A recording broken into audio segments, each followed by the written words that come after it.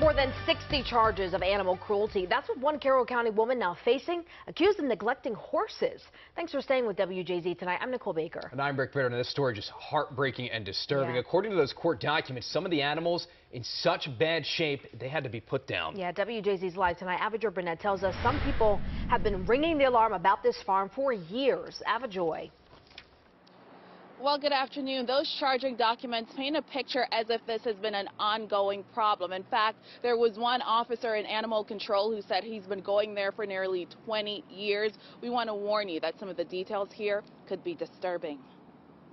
The list of charges against the Carroll County woman is long. Nichole Reinke faces a total of 64 counts related to animal cruelty at Misty Manor, a horse farm in Marriottsville. I was probably 15 or 16 when I really started reporting them. This woman said she started reporting the farm to animal control years ago. I noticed that there was a lack of veterinary care, a lack of proper feed, hay. They didn't have any grass to graze on. The weeds were waist high. Former workers shared images of horses with cuts, serious skin problems, and animals with rib cages showing.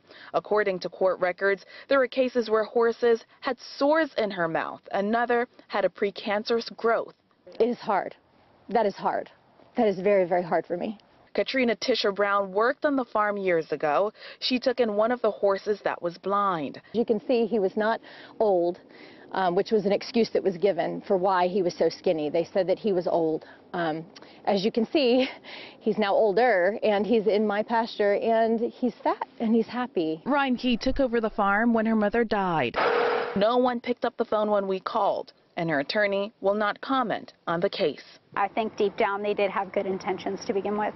I'm not trying to hurt anybody at all.